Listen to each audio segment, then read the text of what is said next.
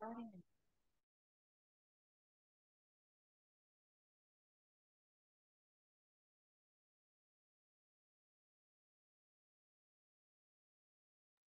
afternoon.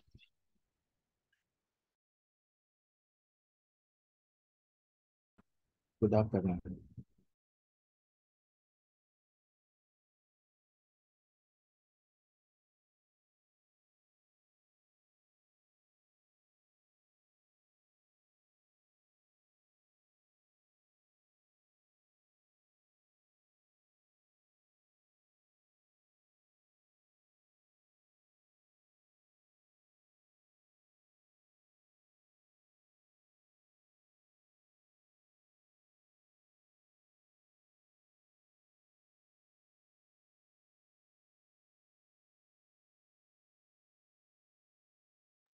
Okay, welcome to another week, and we are going to start with the second week, and also we're going to work on the section number 3 of the platform.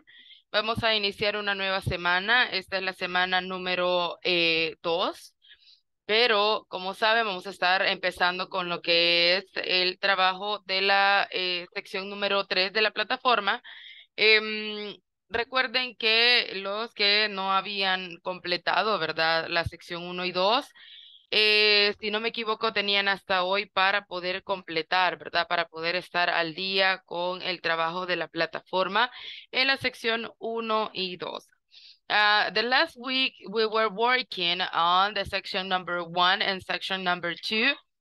And we were working on different vocabularies that we can use to describe different things.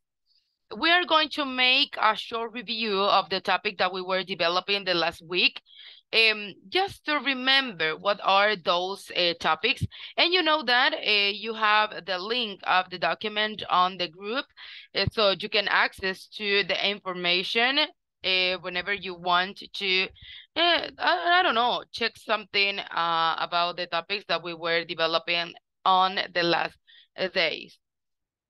Así que vamos a hacer, antes de comenzar ya con nuestro trabajo, vamos a hacer un pequeño review, vamos a revisar, ¿verdad? Brevemente, cuáles fueron algunos de los temas que estuvimos tocando la semana anterior. So, we are going to begin seeing the document. Ustedes ya tienen el enlace en el grupo para que ustedes también vayan, ¿verdad? Viendo los diferentes temas y las diferentes actividades que hemos estado realizando en estos 4 días anteriores. So, this is the document, and we have here the topics that we were developing the last week. In this case, we have a vocabulary that is related to transportation. Tenemos un vocabulario relacionado al transporte. Then we have here the image of the transportation in the US. Veíamos cuál es el transporte más usado en Estados Unidos. Teníamos diferentes oraciones que nosotros utilizábamos, ¿verdad? Junto con este tema. Then we have a conversation in which we are going to apply the information of the transportation.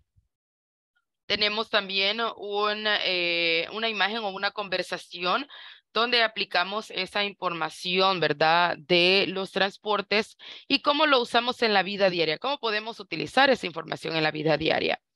Then we have the simple present statements. We were learning something about grammatical or something about grammar.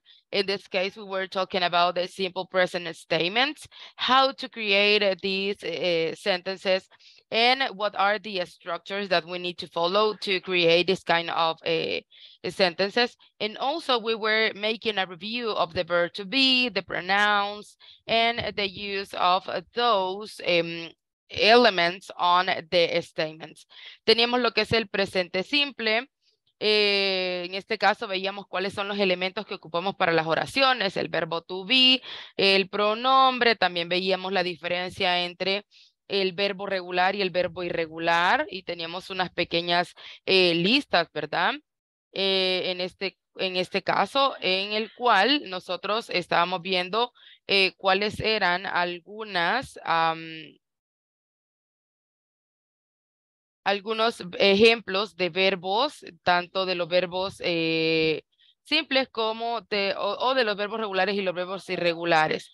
So, another thing that we were learning the last week, so here we have the structures that we use for this kind of statements, and also we have the simple present to use in negative, positive, and question, and all of the things. And we have why we use this kind of structures. ¿Por qué utilizamos estas estructuras? Ahí tenemos, ¿verdad? Que lo utilizamos para describir lo que son los hábitos, situaciones que no cambian, verdades generales y citas, ¿verdad? Que han sido arregladas. Then we have the vocabulary of the house.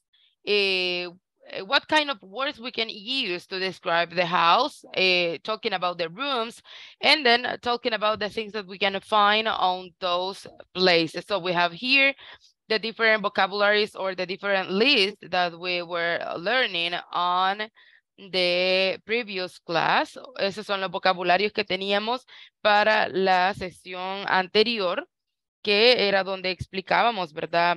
Los diferentes elementos que podíamos encontrar nosotros en una casa. Ya hablábamos de la diferencia entre los espacios. Una es donde solo hablábamos en general, ¿verdad? Del kitchen, the bathroom, the living room, the all of the spaces that we have on the house. And then in this list, we have different elements that we can use in our house, and also we can find in our houses. Son elementos que nosotros tenemos en casa, así como es el placemat, que es un mantel individual, el napkin, las servilletas, the sponge, que es una esponja en el baño. O sea, diferentes elementos y diferentes palabras que podemos utilizar para describir las cosas que nosotros tenemos en casa. Now, we're going to begin with the next topics or the next session. Vamos a empezar la nueva sección, but first we are going to read the phrase that I have for you. And it is a very simple statement, and it says, once a year, go someplace you have never been before. Once a year, go someplace you've never been before. This is a phrase from Dalai Lama. Básicamente nos dice que una vez al año, por lo menos, una vez al año vayamos a un lugar en el cual nosotros nunca hayamos estado antes. En este caso, nosotros podemos comenzar desde adentro hacia afuera. We can look for different places in our country. You know that we have amazing places. Even we can say we have magical places here in El Salvador. So you need to explore first your place, your territory, your country, and then you can go outside and visit another places outside the country. Empecemos por nuestro país, empecemos descubriendo cosas nuevas, descubriendo lugares nuevos, lugares significativos para nosotros, pero tenemos que movernos, por lo menos una vez al año, ir a un lugar al que nunca hayamos ido y crear recuerdos y memorias agradables de esos lugares. And also we can make an album or a bullet journal of that places that we are going to visit, or even we can create a map of photographs in our wall in our house. Podemos crear un mapa en nuestra pared. Podemos crear un mapa en nuestra pared en la cual vayamos colocando imágenes, ¿verdad? De los lugares a los que vayamos visitando. Vamos a darle un poco de color a nuestra vida, ¿verdad? Un poco de aventura, un poco de algo diferente. So, that is the phrase. Esa es la frase o el consejo, ¿verdad? Para esta semana. Y ojalá lo apliquemos, ¿verdad? Para la vida real para la vida diaria. No es que vamos a salir todos los fines de semana, ¿verdad? Sabemos que es algo kind of expensive, um, but we can do it once a year.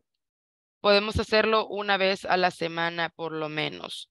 I mean, una vez al año. No, it is not a one day or once a week. I'm so sorry. Es una vez al año. Okay. Now, we are going to begin with the topic that we are going to develop today. And in this case, it's a topic related to the section number 3. Como ya estamos iniciando con la sección número 3, vamos a empezar con un tema que está en esa sección. En este caso, vamos a comenzar con un vocabulario. You know that the vocabulary is one of the most important ways to acquire or the acquisition of the language. El vocabulario, los vocabularios son una parte bastante importante, bastante relevante de la adquisición del idioma. A través de los vocabularios nosotros podemos adquirir el idioma e igual podemos ir practicando poco a poco.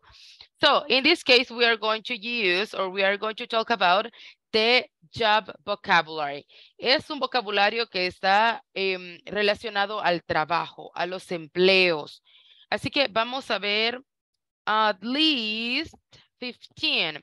Vamos a ver 50 palabras diferentes de relacionados al trabajo. Vamos a colocarlos en una tabla because it is kind of easy to remember when we are using this kind of tables. Vamos a hacer una tabla in which we are going to have the English word and also the Spanish word. And we can create some statements related to that word. So vamos a hacer esa parte. Primero les voy a poner las palabras en inglés, luego vamos a hacer la palabra en español y vamos a hacer una actividad donde ustedes me van a ayudar a hacer una oración que esté relacionada con la palabra que estamos utilizando para irlas poniendo junto a las palabras. So, this is the topic. Job vocabulary. Después de ver el vocabulario relacionado a los trabajos, vamos a ver diferentes expresiones. En este caso tenemos la pregunta, where do you work? ¿Dónde trabajas? Y tenemos 4 formas de responderlas. I work at, I work in, I work for, and I work with. Y vamos a aprender la diferencia entre esas 4 frases diferentes. But first, we're going to begin with the vocabulary. So let me put the table here, and then we are going to continue with the other part of this class. So we're going to insert the table. We are going to have the English word, the Spanish word, and the example. I'm going to do it like 20 first, and then we're going to add the others. English, Spanish, what is 4? I just need 3.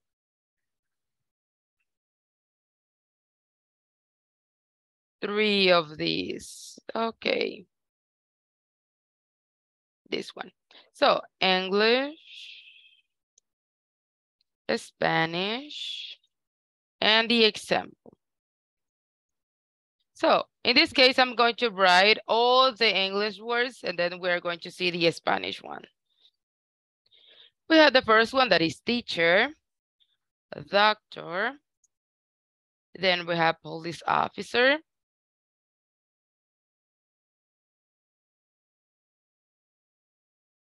Chef or cook. The firefighter. Bus driver. Postman. Vet. Artist. The pilot. Nurse. Baker. Builder. judge, former, waiter, waitress, butcher, cashier,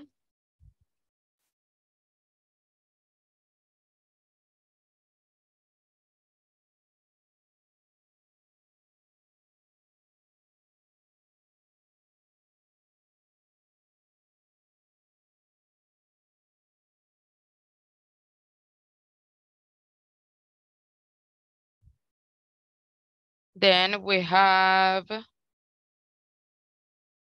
astronaut,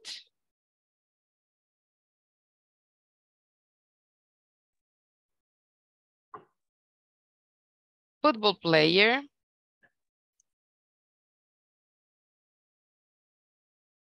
car mechanic,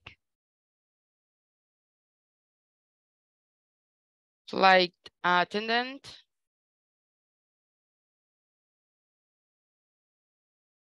musician,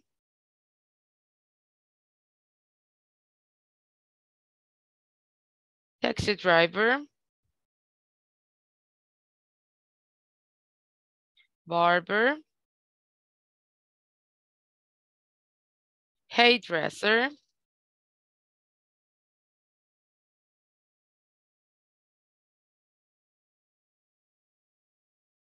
pharmacist,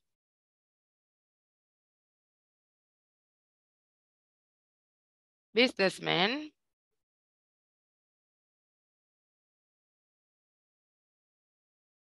then we have businesswoman,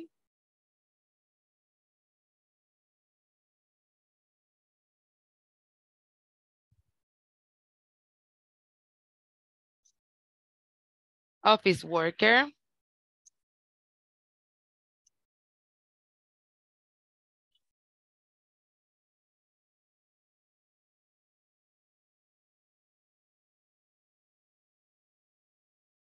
maid,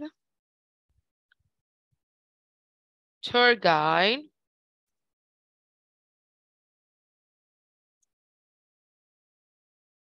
soldier, sailor,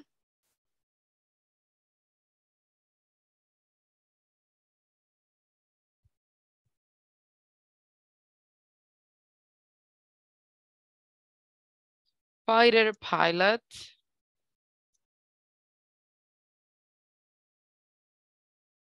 miner, plumber, photographer,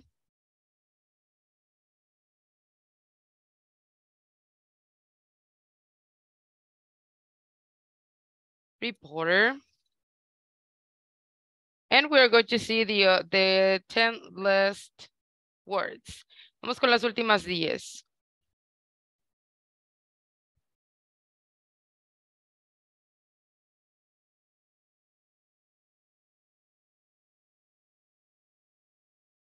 Then we have makeup artist,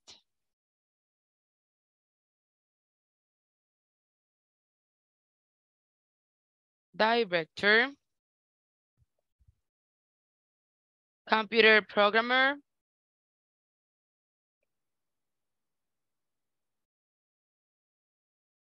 architect, optician, surgeon, astronomer, professional golf player,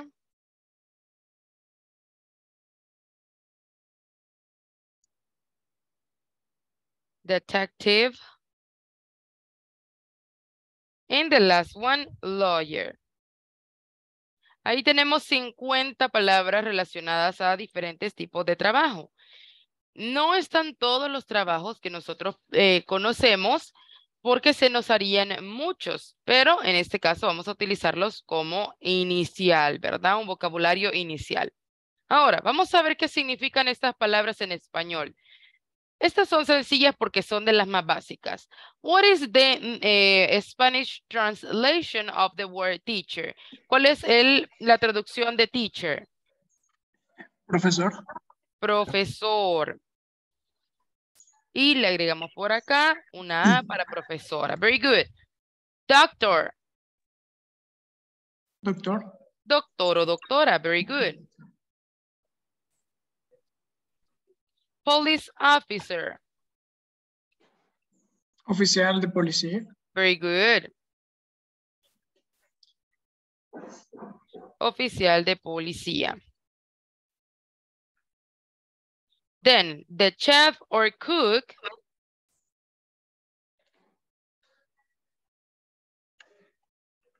Cocinero. Cocinero. Very good. Firefighter. Bombero. Very good. Bus driver. Conductor de autobús.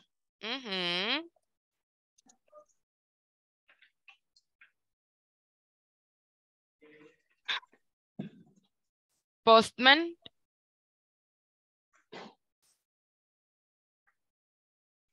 Postman. What is the meaning of postman? Cartero. Very good. Vet. Veterinario. Very good. Artist. Artista. Pilot. Piloto. Very good. Piloto. Muy bien. Nurse. Enfermera. Muy bien. Baker. Panadero. Very good. Panadero. Builder. Constructor. Muy bien. Judge. Juez. Muy bien, muy bien. Farmer. Farmacéutico. Granjero. Granjero. Granjero. Perdón. Eso, muy bien. Waiter. Mesera. Waiter. Mesero. Mesero. Mesero. En waitress es mesera. Aquí sí. Waiter, mesero. Waitress, mesera. Butcher. Carnicero. Muy bien. Cashier. Cajero. Muy bien. Astronaut. Astronauta. Astronauta. Muy bien. Football player. Jugador de fútbol. Jugador de fútbol o futbolista, ¿verdad? Very good. Car mechanic. Mecánico, muy bien. Mecánico. Flight attendant. Sobrecargo. Ajá, también se le llama de qué otra forma. Azafata. Azafata, ¿y qué más? Asistente de aviación. Ajá, se le llama también auxiliar de vuelo, ¿verdad? Ujú. Muy bien. Musician. Músico. Muy bien. Taxi driver. Conductor de taxi. Muy bien. Taxista. Barber. Barbero. Barbero. Very good. Hairdresser. Cosmotor,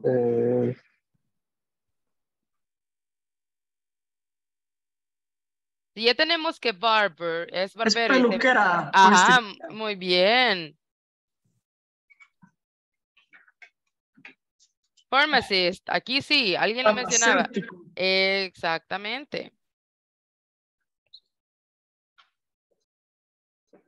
Businessman. Hombre de negocios. Y también conocido como Emprendedor. Emprendedor. empresario. Empresaria. Very good. Y businesswoman. Empresaria. Very good. Muy bien. Office worker. Oficinista. Exactamente. Muy bien. Maid. Muchacha, sirvienta. Sir. Mucama. Sirvienta. Muy bien. Tour guide. Guía turista. Muy bien. Guía turístico. Soldier.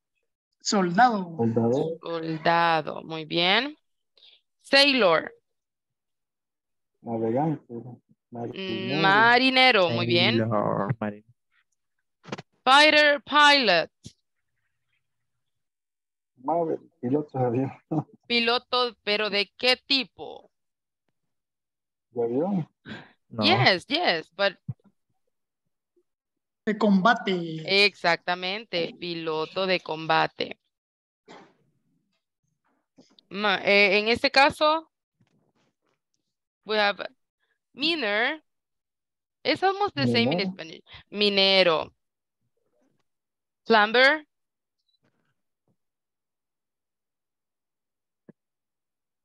Plomero o fontanero. Muy bien, plomero, fontanero. Photographer. Fotógrafo. Es casi lo mismo, solo que un poco diferente, ¿verdad? En la pronunciación. Ujú. Y en la escritura. Reporter. Pero. Muy bien. Muy bien, reportero. Makeup artist. Maquillista. Exactamente, maquillista. Director. Director. Very good, director. Computer programmer. Programador. Programador. Informático. Very good. Architect. Arquitecto. Very good. Arquitecto. Muy bien. Arquitecto. Exactamente. Optician. This is someone that see the eyes. Oftalmólogo. Oculista. Very good. Surgeon. Cirujano. Muy Cirujano. bien, muy bien. Sorry. Astronomer. Astrónomo. Very good. Professional golf player. Jugador de gol profesional. Muy bien. Jugador de golf profesional. Muy bien. Detective. Detective. Muy bien, detective. And the last one, lawyer. Abogado. Abogado. Very good. Excellent. So, we have here the vocabulary. Ese es el vocabulario, ¿verdad? Completo que estamos haciendo para ahora. Ahora, ya ven ustedes ahí las imágenes e incluso los que ya pueden accesar al documento a través del enlace, pueden verlo directamente desde el documento. Tenemos 50 palabras. Ustedes pueden escoger alguna de las 50 palabras que tenemos acá y crear una oración donde incluyan esa palabra. Por ejemplo, si ustedes quieren utilizar la palabra teacher, van a utilizar la palabra teacher. Si quieren utilizar doctor, chef, bus driver, mechanic, cualquiera de esas palabras, ¿verdad? Van a hacer una oración simple. He is my teacher. She is a police officer. Lo que ustedes quieran crear, una oración. Y me la van a escribir en la caja del chat. Les voy a dar 5 minutos para pensar en su oración. Después de los 5 minutos, a la 1:35, ustedes empiezan a colocar sus oraciones. Yo les voy a ir colocando en el espacio que corresponde, ¿verdad? Dependiendo de la palabra que utilizaron. Así que tienen 5 minutos para pensar en una oración para ponerlas en la parte de los ejemplos. So, let's think about the example.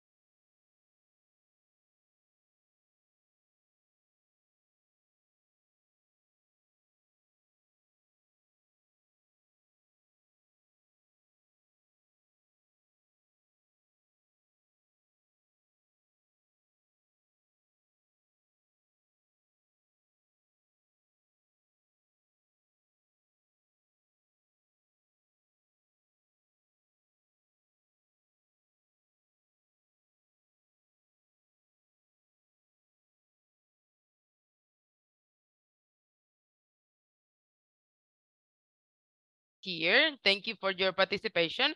Muchas gracias por la participación. Tengo ya aquí varios ejemplos, así que vamos a ir colocándolos donde corresponde. Tenemos el primero. Vamos a buscar la palabra nurse here.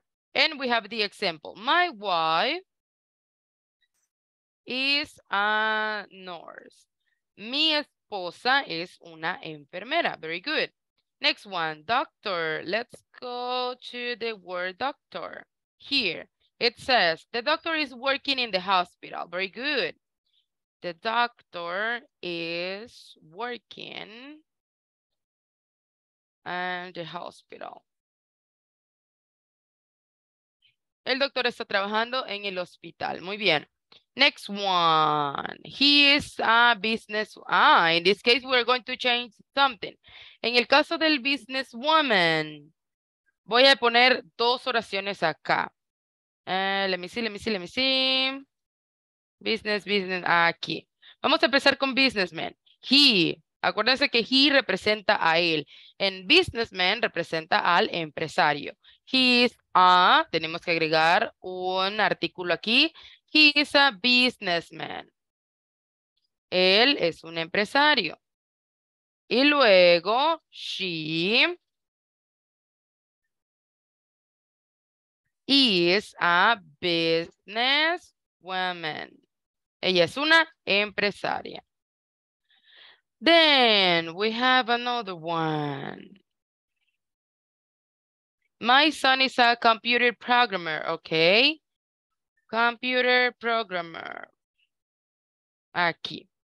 My son is a computer programmer. Es un programador informático. My cousin is a teacher. Vamos hasta la primera. My cousin is a teacher. Very good. My best friend is a police officer. Okay. My best friend is a police officer.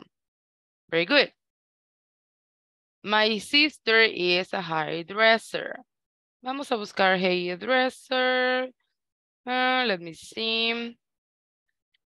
Here. My sister is a hairdresser.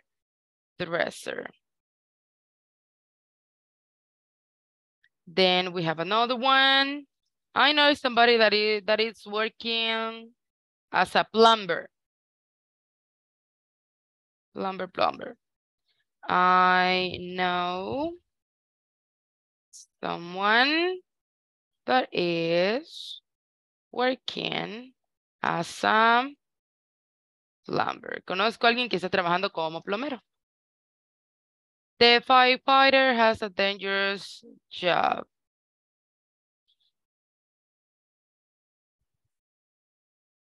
Firefighter is a dangerous job. Very good. Another one.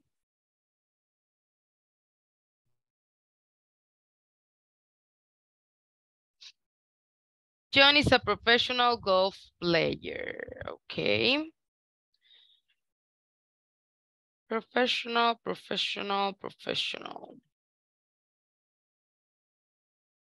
Let me see here. John is a professional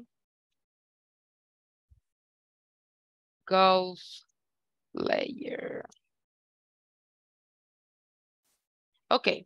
Ricardo is a good golf player. Okay. My cousin is waitress or waiter. We can use in both. My. Here. We're going to use waiter. My cousin is a waiter. Very good. He is a police officer. The chef of this restaurant cooks many delicious dishes. Okay. Cook.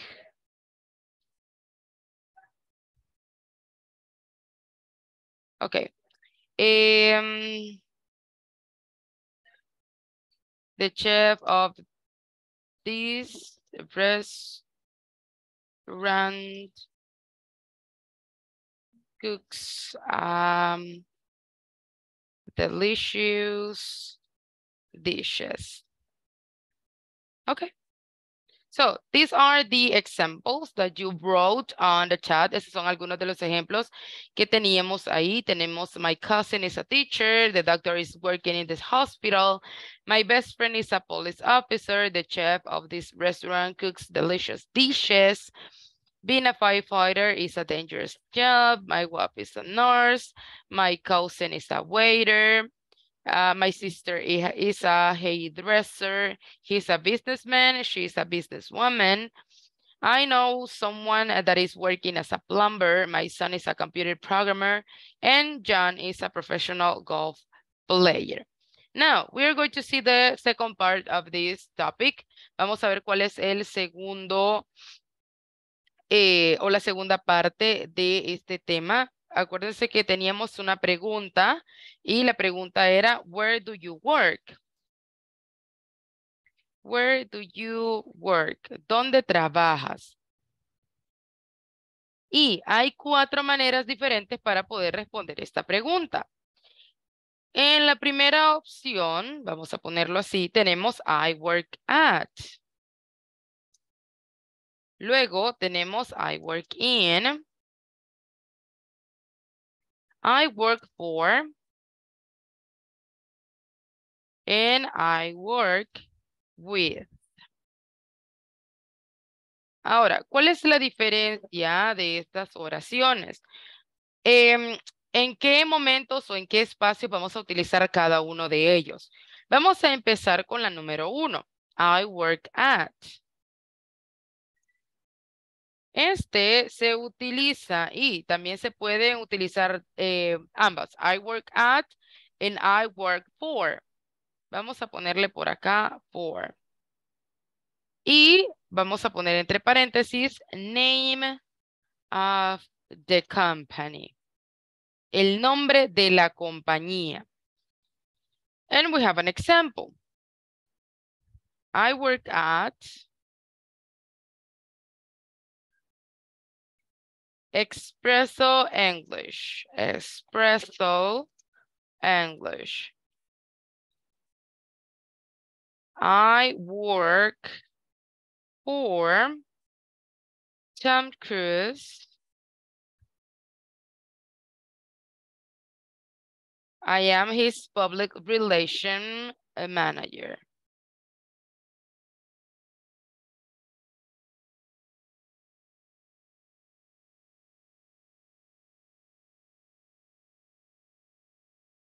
En este caso, más que todo vamos a utilizar el I work at en nombres de empresas. Ahí vamos a poner los nombres de las empresas. ¿En qué empresa trabajamos, verdad? Por su nombre. I work for es para quién trabajamos, ¿verdad? Acuérdense que también vale como empresa, ya que no es una sola persona, sino que se encargan varias personas de hacer diferentes trabajos. Then, in the second one, tenemos I work in. I work in. Vamos a ponerle número 1 y número 2 para que no nos confundamos. 1 y 2. I work in. En este caso, para el I work in, podemos tener diferentes cosas en las que lo vamos a utilizar. En este caso, vamos a ponerlo por acá. En el primero es en un lugar, a place. Podemos decir que trabajamos en un lugar específico. En este caso, I work in an office. Trabajo en una oficina. Aquí no tiene que ver con nombres de empresas o lugares específicos en los que trabajamos, sino en un lugar o en un área en general. I work in an office. I work in a school.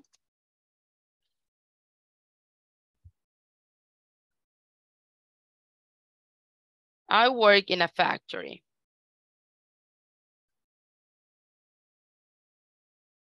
Trabajo en una oficina, trabajo en una escuela, trabajo en whatever place we are working in that moment. Pero es un lugar en general.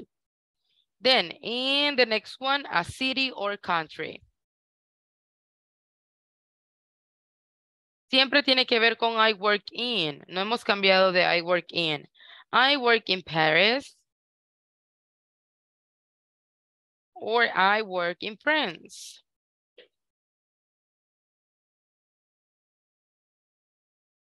Then, a department. En un departamento, pero no en departamento para vivir, sino en un departamento de nuestra empresa. And in this case, I work in the marketing department.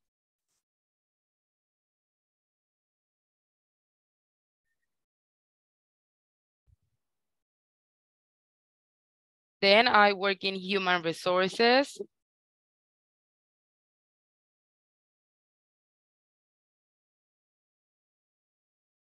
And the last one, I work in sales. Aquí son los departamentos, ¿verdad? En diferentes departamentos. Then we have the number 4. In this first part. Tenemos el siguiente.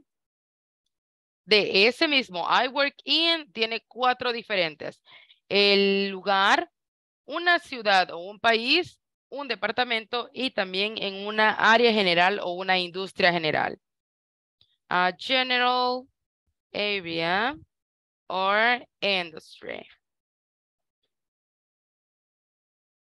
Y aquí tenemos el ejemplo. I work in finance.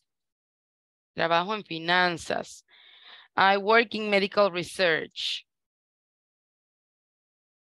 En investigación médica. I work in consulting.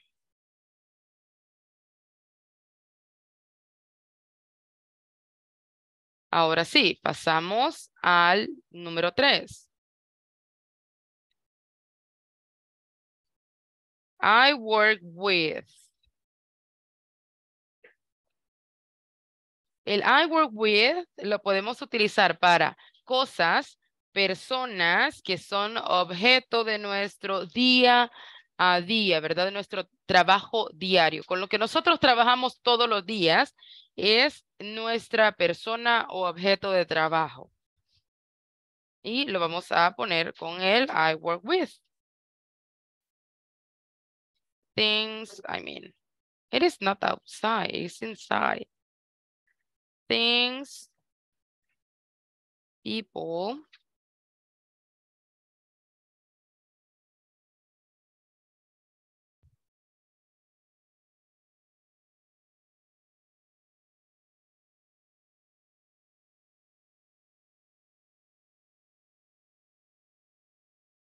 en este caso, si nosotros solo trabajamos con la computadora, ese es mi objeto de trabajo diario.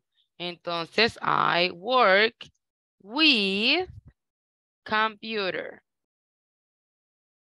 O, si soy maestra, I am a teacher. Y I work with special needs children. Soy maestra y trabajo con niños con necesidades especiales. Children. Aquí es dependiendo, ¿verdad? De con lo que nosotros trabajemos. Si es un material, si es con personas, ya que somos de recursos humanos, si es papelería, whatever material, whatever thing, whatever people that we are using for our jobs. So, let me stop this for a moment and let me see what is the knowledge check that we are going to develop right now.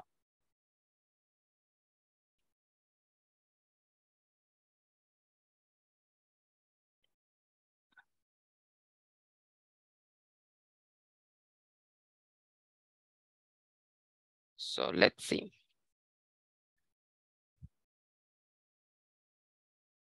So we have different images here and we are going to answer some things that we have there. So let me share the screen again.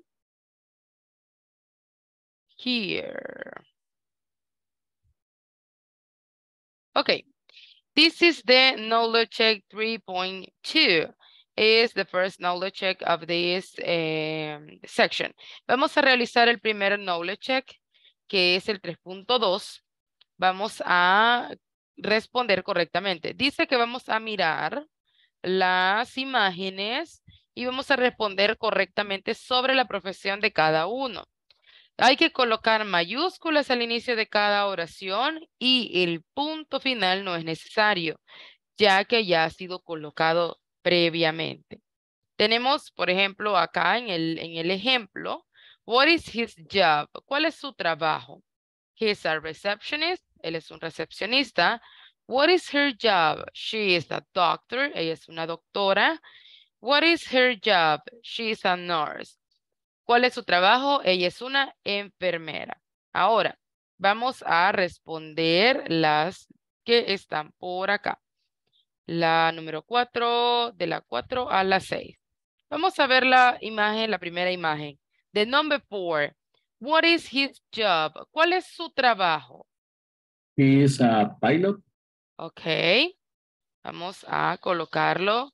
He is a pilot.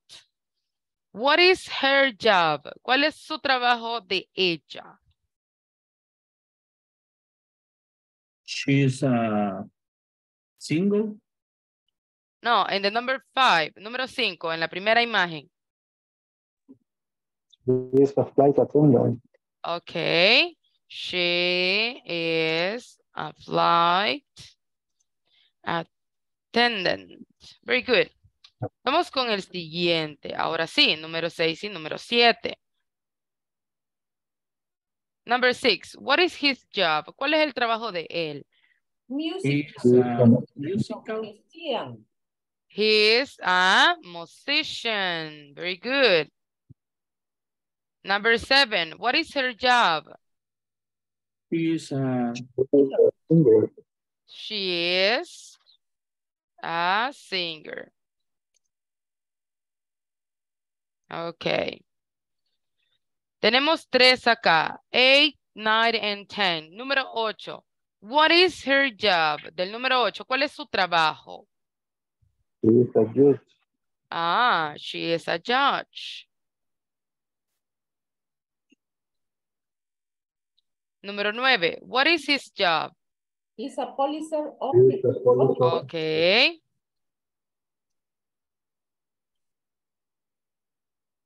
He's a police officer. And number 10. He's a He lawyer. is a lawyer. Very good. He's a lawyer.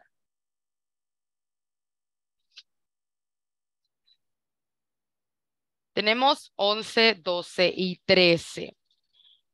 11. What is his job? ¿Cuál es el trabajo del número 11? He is a chef. Very good. He's a chef. Number 12. Número 12. What is his job? He is a waiter.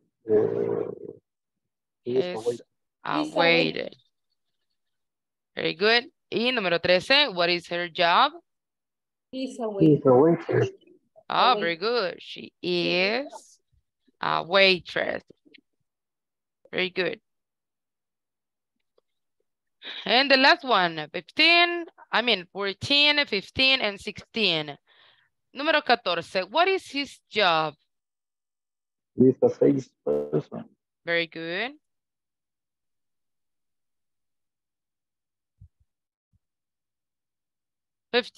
Número 15. What is her job? He is a cashier.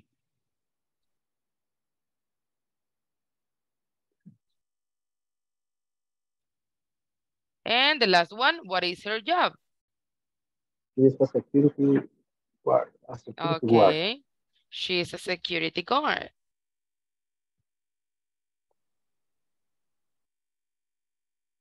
Very good. Vamos a ver si están correctas.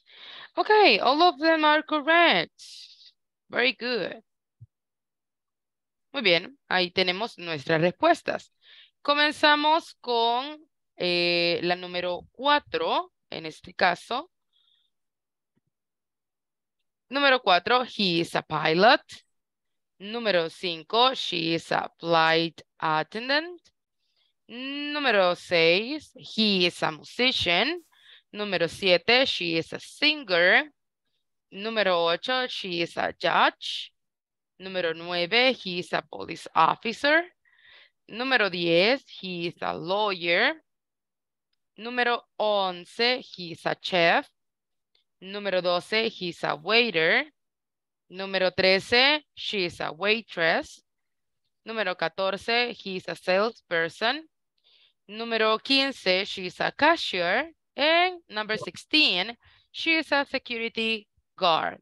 Ahí están las respuestas de lo que es el primer knowledge check of this section number 3. Así que ya completamos lo que es la primera, el primer knowledge check. Recuerden que ya para finales de esta semana, o sea, el día jueves, ustedes ya tienen que tener completa su sección número 3. Si usted quiere terminar todas las secciones, usted puede terminar todas las secciones, no hay ningún problema. Si usted se adelanta, pues mucho que mejor, porque así no se va a atrasar al final del curso. Si usted quiere ir uno por uno, that is the thing. You can do it also. Pero sí, tienen que estar trabajando, ¿verdad? Tienen que estar al día con el trabajo de la plataforma para que no haya problemas a la hora de la certificación al final del curso, ¿verdad? De que le vaya a faltar alguna sección, algún knowledge check or something like that. So, we're almost done. Estamos casi al final. Remember that we were talking about the different jobs and also how to answer the question, where do you work? También hay una cosa importante con este tema, que es cómo podemos describir nosotros nuestro trabajo. En este caso, podríamos describirlo como, I don't know, we can use different adjectives. Podemos utilizar diferentes adjetivos para poder referirnos a nuestro trabajo. But let me see first.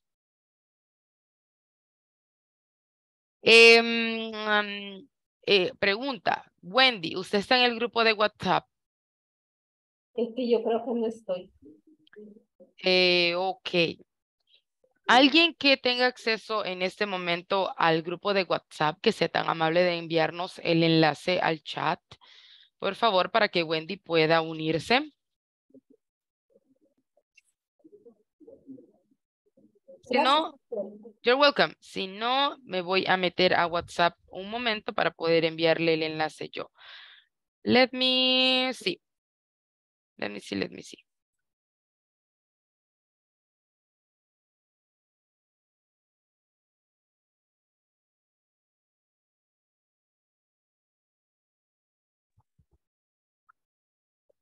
Let me see.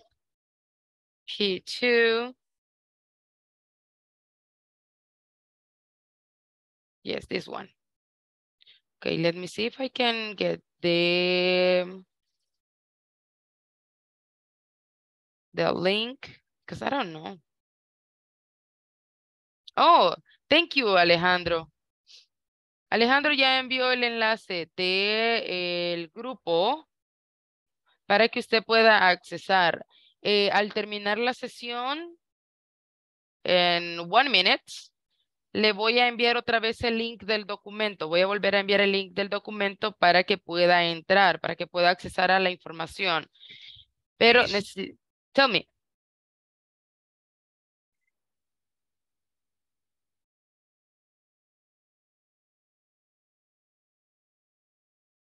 Sí, voy a volver a enviar el enlace del documento. You're welcome. Bien, entonces vamos a quedarnos hasta acá. This is the end of this session. So we are going to see each other tomorrow. I'm going to send again the link of the document. So Have a good day and see you tomorrow. Teacher, una Sí, yo- pregunta. Tell me. Mire, no hay problema que yo de 1 a 1 y 20 me conecto en el teléfono, pero de 1 y 20 para allá me conecto en la compu. No causa ningún problema con eso. No, no hay ningún problema. Como de Vaya. todos modos aparece su nombre y si desaparece por algún momento, luego vuelve a aparecer. Así que no hay ningún problema. Para que usted sepa. Muchas Ok. gracias. You're welcome. Ok, nos veremos el día de mañana.